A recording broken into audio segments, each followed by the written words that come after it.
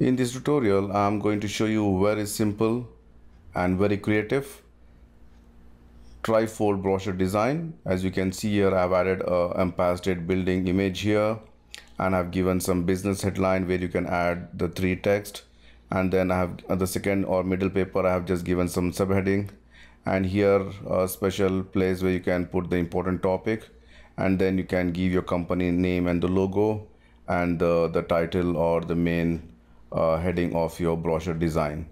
And I have made one more design which is something like this color. You can just change the same image but different effect on the photo.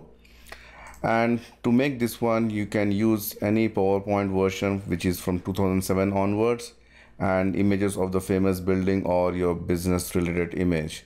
That's it. You don't need any advanced version or the latest version of PowerPoint to do this one. So let's see how to do this in PowerPoint. Add a new slide and change the slide size. To change the slide size, go to Design, Slide Size, and say Custom Slide Size. And here slide size 4, just click this drop down list and select A4, and by default it is landscape. Keep it landscape only and just say OK. So you got the A4 size slide. Then go to Insert, and I'm going to make a trifold brochure. For that, I'm going to insert 3 rectangles. So go to Shapes, select the rectangle from top to bottom, and the size is, make it 3.62 inches, and shape outline, make it no outline, and select this, press Ctrl D to duplicate it, change the color and put it here.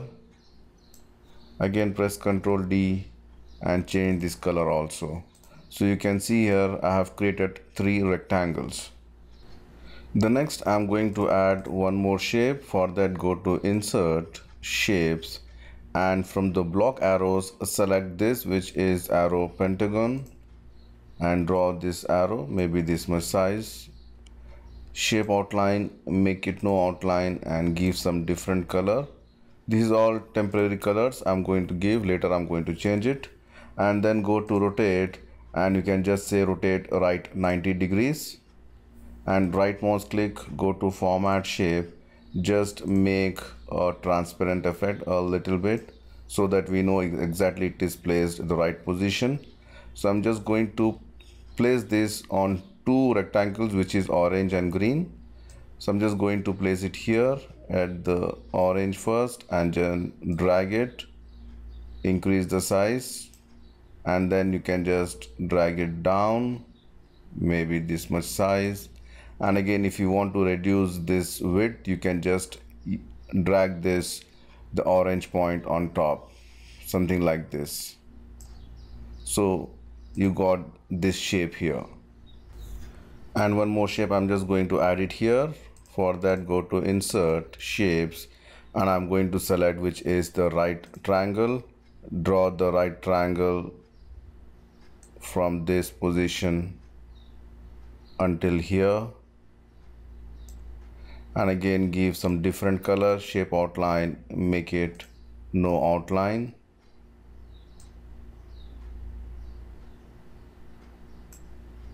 and make sure that it is properly aligned. So you can see here the design is ready. Just make sure that this is not gone inside or outside, or you can just zoom it and check. See, it is somewhere outside, so I have to just, yeah, so this is perfect. And then it's time to add some images to it. Now we need to add the photos on these 2 shapes. So I'm just going to select this particular shape, which is the arrow pentagon, and then go and select the picture fill.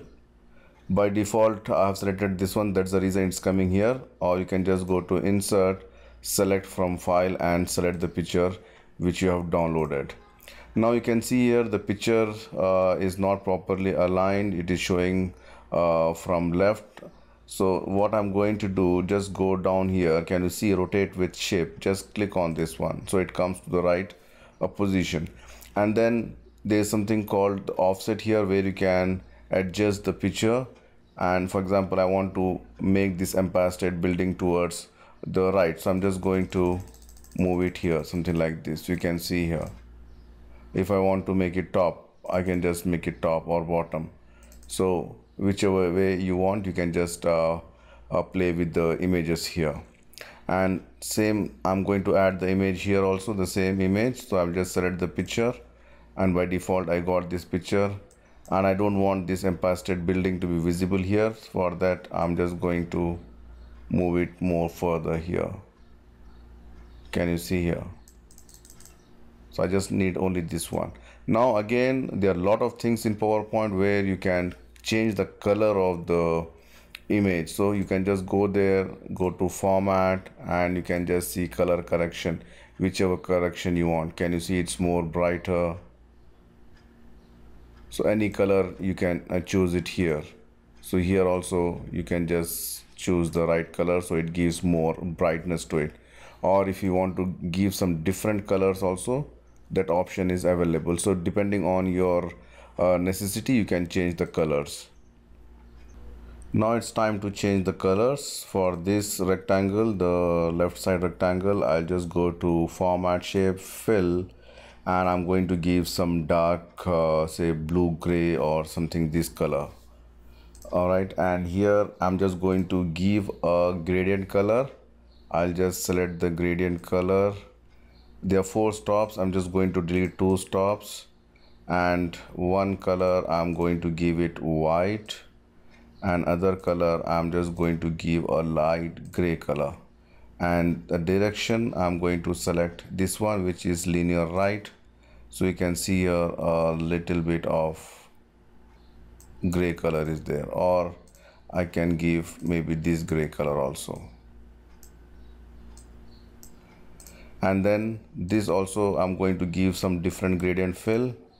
For this, I can just go and select whichever color I like maybe, or I can use the eyedropper and select the color of the sky, this color, and one color I'm going to select which is somewhat lighter color. So you can see here, and the direction I can just go and change the direction, something like this. So this way also you can just change the colors. And then I'm just going to add the text to it now. So now it's time to add text. So for me this is much more lighter color. Let me just give somewhat a darker color to it. I can just go to more color and increase the something from here, so it is more darker now. And then it's time to add the text. Go to insert text box and just type your text here. I'll just say business, and choose the right font and give the same color which color we have used here. You can use eyedropper and select this color, and I'm going to select Century Gothic, make it bold and increase the size. If you want, you can give a loose also here. So you got this one. All right, press Ctrl D to duplicate it, and you can make it more, this one no bold, and I'll just say brochure, and just place it exactly here. Let me just bring it more down, and then you can give your company here logo, company name and logo. Ctrl D. I will just reduce the size. I'll just say company name, sorry, by mistake I did that one. So just let me make it normal and put it here, and you can add your logo here. I'm just going to add a small circle,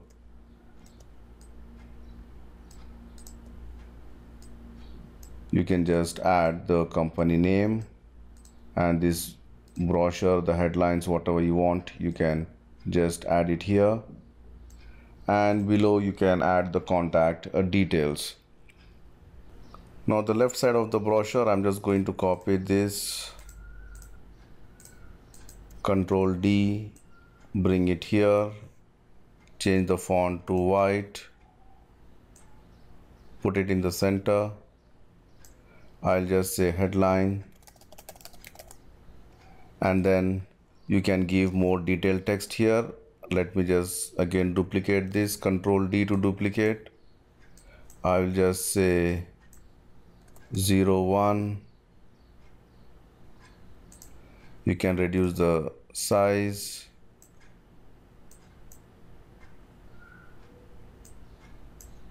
and make sure that this is normal, and then you can add the detailed text here.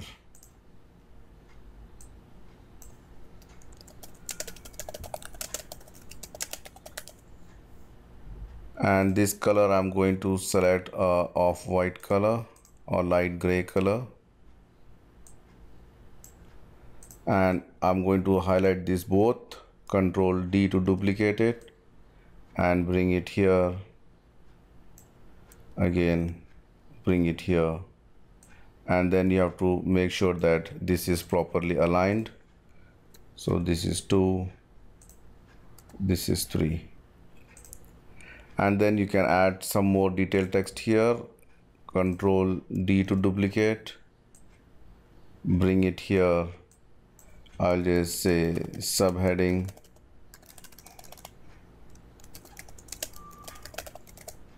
or subheadline, whatever you want to say, you can just say it. Normal, reduce the size, and you can give the detailed text here. For that, I can just go to insert, text box, and equals. I'm just going to give some Latin text, white color, reduce the size, and make sure that both are aligned left, and give it here. And you can add one more shape, which is the rounded rectangles, and you can just give some important message in this particular box, no outline, and shape fill as white. So you can give some more important information, which is the highlight of the brochure you can do. So you can see here the design is almost ready, and only one thing which is missing is we need to just add the shadow effect. Now to add the shadow effect, I'm going to go to insert shapes, and I'm going to select one rectangle and draw the rectangle exactly from the shape till this much size. Shape outline, make it no outline, and I'm going to select a gradient fill. For that, I'm going to use 2 stops. The first stop I'm going to make it a black, and the second stop I'm going to make it for time being white, and the direction I'm going to just change to this direction. Black should come here, and I'm going to select the white, make it fully transparent, and black, just make it a less transparent. Can you see here? Now it looks like a folded paper. Press Control D to duplicate it and put one more here also. So you can see here, and this one looks white here. For that, I'm just going to select the same color, which is this color, and I'll make it fully transparent. That's it. So the design of the brochure is ready.